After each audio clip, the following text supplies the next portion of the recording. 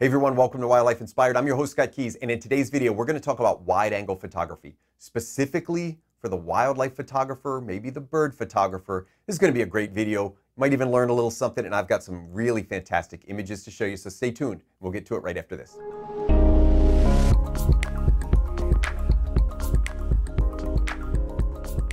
Now in today's video, we're going to talk about wide-angle photography. I've been wanting to do this video for a while. Sometimes I get a little excited to make videos. Most importantly, I just want to present the information so that you learn a little something, you see some great images in the process. As always, I try to show you real-life examples. I think you're going to love this video. I need you to stay tuned because I've got a lot of information. I'm going to try to break it down, very easy to digest. And then at the end of this video, I'm going to show you some real-world examples with different subjects, including some wildlife and some birds.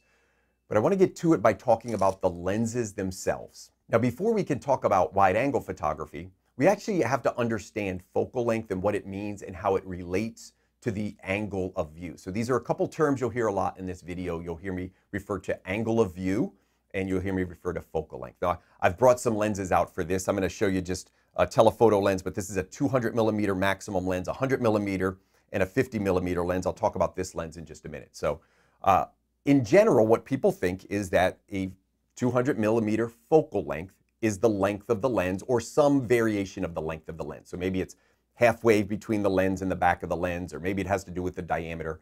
Let me just quickly explain what focal length means. It is slightly related to the length or the size of the lens, but not specifically. It does not necessarily mean that focal length is determined by the size of the lens. That's generally the case. So a 600 millimeter lens will be bigger than a 100 millimeter lens in most cases. The length will almost always be longer, but that's not what focal length means. Here's how focal length is really determined. Focal length is determined by the area that light converges in the lens. And there's the middle of the lens, physically the middle of this lens might be right here. That doesn't mean that's where the light converges. So the optical center of this lens might be somewhere back in here. It could actually be in the front of that as well.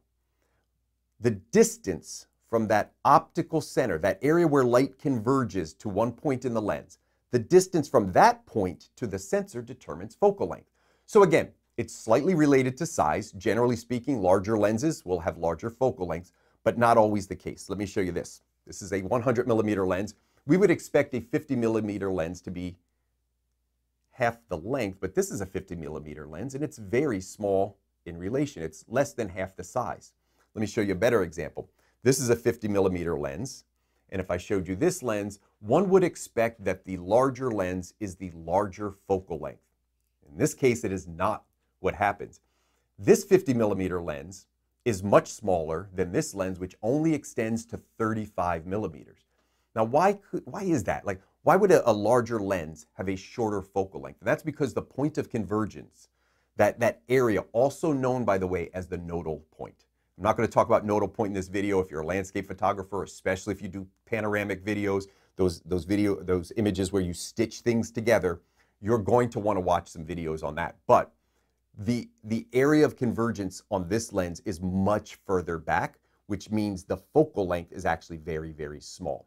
Now, I hope that makes sense. If you have more questions about focal length, feel free to Google it for yourself. It's pretty easy to find that information, but I think this illustration should help you out in just understanding how focal length is determined. And once we understand focal length, we can start talking about the angle of view. Now, the angle of view is the angle at which you can see through the lens. So if I'm looking through the camera, what's the angle that I can see out of that? Or what's the angle captured by the lens? Longer lenses, longer focal lengths will have narrower fields of view or angles of view. So I'm going to pull up a quick illustration to show you a couple of common sizes with these. So when we look at this illustration, you'll see a couple things. You're going to see the millimeters represented in the focal length of the lens, and then you're going to see the angles of view or the field of view. Now I want you to notice what we typically use for wildlife lenses. We typically use 400 millimeter to 600 millimeter. Not always, but typical. Especially for bird photographers, those are very common guidelines. And in that, we only have very narrow fields of view. So this area that we can see is only about 4 to 6 degrees from the lens of the camera. A couple things about that. It can make it very hard to see the image, meaning we have to search because we don't have much to look at. And it will also create some other things that I'll show you later, things like compression. Now let's just clean up some of this and I'll show you some of the key focal lengths and why I've decided to show you these. The 50mm focal length, that 45-degree field of view, that's about what the human eye can see. Now, if you were to Google this or research this, it would give you a couple different focal lengths. I'm going to just say 50 degrees. When we use standard lenses, this would be called kind of a standard focal length or a normal focal length. This represents roughly what the human eye sees. And it will range from about 40 degrees up to about 85 degrees. It's going to be in that range. That's the range of what we would consider a normal focal length. As we get bigger, as we increase our magnification and our field of view starts to shrink, we would call those telephoto lenses. For most wildlife photographers, when we're talking about 400 and 600 millimeter lenses, we might even call those ultra telephoto lenses. But as we get wider in our field of view, and as our focal lengths decrease, we're going to consider that wide angle photography, and that's what we're going to talk about today. For the purposes of this video, I've classified it as anything under 50 millimeters. A lot of people might tell you it's anything under 35. I'm going to use a little bit of leniency with this and say anything under 50 millimeters for the purposes of this video, I'm going to consider wide angle photography. So I've shown you some of these illustrations, but now I really want to show you some real life examples. I'm going to pull up on the side here a typical bird photo taken at 560 millimeters. This is my 400 millimeter lens with its teleconverter on. At 10 feet away, this is the size of the image that you will get. It's also the field of view, because remember, we're talking a lot about the angle of view or the field of view in this. A very narrow field of view. If I compare that and I jump all the way down to 50 millimeters, let's take a look at what that physically looks like without the illustrations or the graphics, but what does it really look like through the camera? Notice this much wider field of view. I also want you to notice the size of the subject.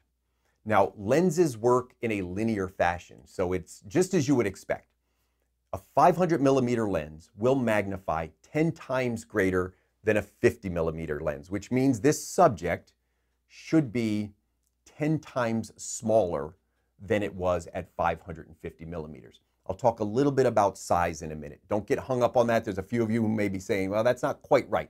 I'll get to that in a minute, but just bear with the thought process right now. It's going to be about 10 times smaller.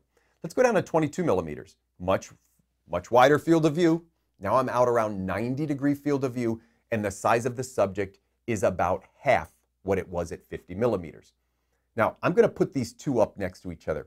And I'm just going to show you that 50 millimeter versus the 22 millimeter. And I want to talk about size real quick because I mentioned that size is a linear change when you deal with these lenses. So if you double the magnification, you double the size of the image or the subject. Let me show you real quickly what I did in my basement to illustrate this. I took a picture of a square sign. Now, a couple things that are very interesting that work very well for this video is the ratio of my camera is 3:2. We'll consider this, I'm just going to say units, not a specific measurement, but 3:2. I'll put a graph over here and you'll see what I mean. If this was 3 blocks wide by 2 blocks tall, the ratio here is 3:2. I want you to notice this square occupies 2 blocks across and 2 blocks up and down. The area of that, the size of that would be 4 units, 4 blocks. Makes sense, right? This is taken at 200 millimeters. Now, if I take out my 200 millimeter lens, if I take that off and I put on a 100 millimeter lens, the size of this should be half. Let's take a look at that. This is what it looks like at 100 millimeters. It's 1 unit by 1 unit. It's half as tall, but it's also half as wide. And when we talk about the size of the subject or the area, it's actually only 1 unit. It's not quite half the size. So when I use that phrase, and I may accidentally say it again in here, and I'll say it's half the size, what I really mean to say is it's half the height plus half the width. And in this case, it's going to be 75% smaller. It works out really well in this little graph because you can see it here on the right. It occupies a 2x2 grid for 4 units of space. On the left, it occupies a 1x1 grid for 1 unit of space. That's how size works with telephoto lenses or with any lens in particular, but the 200 millimeter lens will have twice the magnifying power, but the subject will actually be only 25% as big, when you use that 100 millimeter focal length. Now, I hope that made sense because I tried to make it as easy to understand as possible. Hopefully these illustrations help. And while it's fun to play around with illustrations and graphs and sizes and numbers, what's the best thing for me is to show you how it works in the field. And for that, I have enlisted the help of some friends. Now for this, I reached out to some of my subscribers over on Patreon and asked them to submit some wide-angle images of wildlife. I also reached out on Instagram. So I've got some of my Instagram friends and followers out there, and they've submitted some wide-angle images. And I'm gonna review these and kind of show you some of the different techniques and some of the different subjects that you can use with wide-angle and some of the applications. What does it actually look like? Let's start with this bison. So this is by Pav Selvam, and one of the things I really liked about this image, taken at 50 millimeters, is that you get a really nice size of the subject. You get some nice detail. It looks fuller in the frame. And because of that wider angle, that field of view, you get some of the background as well. So here you see the mountains, also in really nice proportion to the bison. You know, we think of wide angle often with these large animals. And in this case, we've got an elephant by my friend Vince Maidens. Now, I would love to rip this image apart and critique Vince publicly. However, I have to admit, this one's pretty good. A lot of technical things about this that I really, really like. The conversion to black and white makes sense with a lot of textures on the elephant, the clouds, the dark clouds, also really, really great for a black and white image. But let's just look at the focal length here, taken at 14 millimeters at just a few feet away. That's how close you have to be when you get down to these really, really small focal lengths. The very wide field of view allows for that whole background to show off. I thought this was an exceptional image. Again, I'll put some of the settings up so that you could see it, but really, really great illustration of working with some of these larger game, these megafauna images with these shorter focal lengths and wider fields of view. Now this next image I thought really illustrated a little bit smaller in frame, but how you get that whole scenic environment. So in the first two images, the animal was fairly large in the frame. In this one, it's a little smaller in the frame, and both work very, very well. I almost think of these as landscape type photos with animals inserted. This one by Adam Johannick, so really, really well done. Now, wide angle isn't just limited to large game. You're gonna see as we move through this progression, we are going to get smaller and smaller in our subjects, and we're gonna show you how it can be used with a couple of reptiles. In this one, we've got a tortoise taken by my friend Matt Sullivan. Now, Matt really struggles to track animals, so a turtle or a tortoise is about the right speed for him. This one taken at 24 millimeters. One of the things I really liked about this is we see some of the environment and the habitat in the background, but it gives us a sense that this is larger than life. This happens, by the way, as we get smaller focal lengths, there's an effect called distortion. And distortion, think of it as like rounding a photo out. If you've ever seen a fisheye image, it's the extreme example of this, where everything is distorted. The thing that is close to you gets really, really big, really fast, but as it gets just slightly away from you, it gets really, really small, really fast.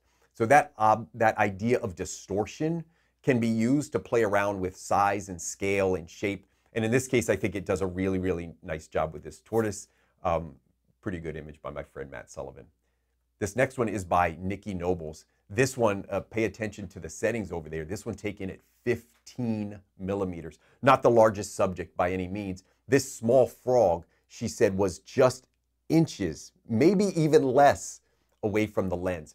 But you can see that it doesn't appear to be huge in the frame. So as we get really, really small in here, we've got a very wide angle that we're shooting. That field of view becomes very wide, but the subjects can remain very, very small relative to how close we are. Again, 15 millimeters, we're just inches away from that frog. So these reptiles can be good subjects when they're not moving and when they're stationary. It allows you to play with composition, and it allows you to get pretty close in those times when you need to get close. So I thought that was really, really good. Now that's part one of this two-part series on wide-angle photography. Make sure you check out part two. I'm going to show you some more bird images. You're really, really going to love that one. Make sure you're subscribed to the channel and hit that bell for notifications so you know when that next video comes out.